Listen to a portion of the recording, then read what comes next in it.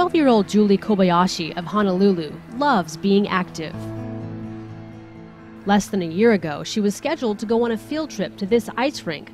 But because of what seemed like the flu that she couldn't shake, instead of that field trip, her parents took Julie to the doctor.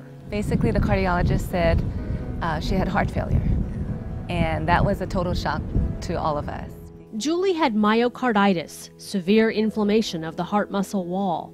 When it didn't get better, her doctors in Hawaii suggested she may need a heart transplant. We were then given 3 choices to select from the hospital facilities to go, and her cardiologist recommended Seattle Children's, and we went with that because he thought that was the best care that she would receive. Julie's heart was rapidly failing, and soon after arriving at Seattle Children's, she was put on the heart transplant waiting list.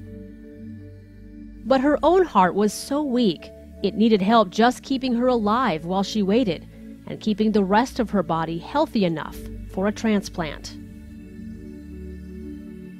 Because she was getting worse and her other organs were being affected, and before it would be affected and she'd be removed from the transplant list, the doctors suggested that we put in the device. This is the device that Julie had. Surgeons implanted the HeartMate II ventricular assist device. It did the work that Julie's heart couldn't.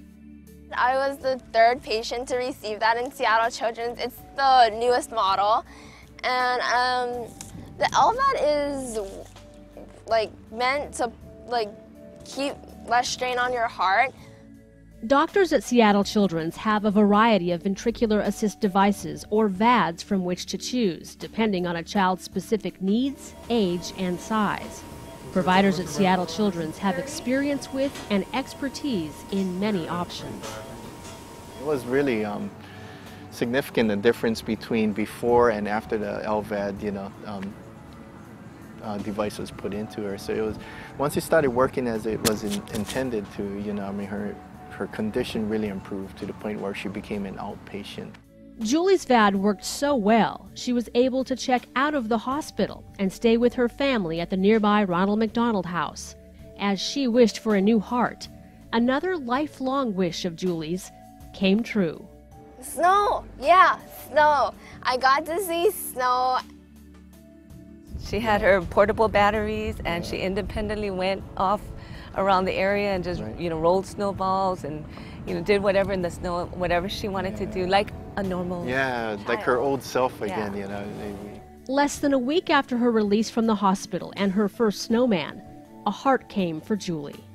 Thanks to the VAD, she was strong enough for a transplant. If we didn't have VADs, I don't think Julie would be with us today.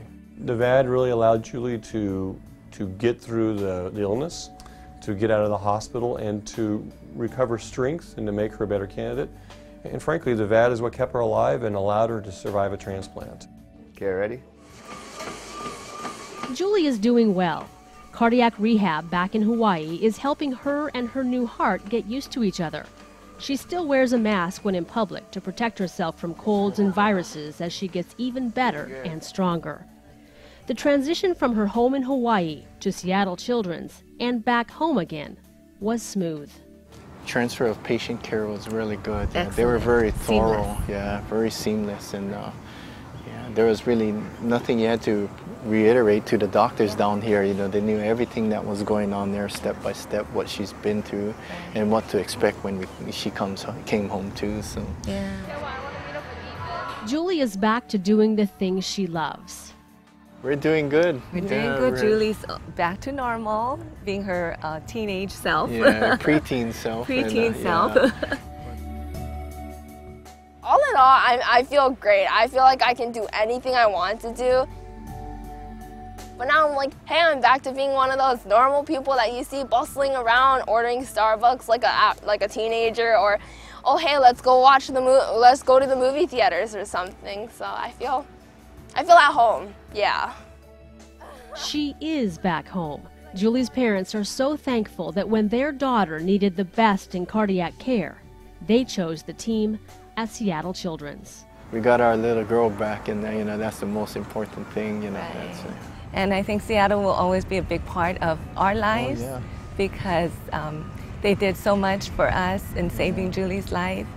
And we're very grateful, and we'll never forget the experience that we've gotten from them. If your child is sick or something, you should really consider like Seattle Children's. They're like the best hospital ever. No regrets, no doubt. We're so fortunate that we did go to Seattle Children, and we will never forget how much they did for us and our family.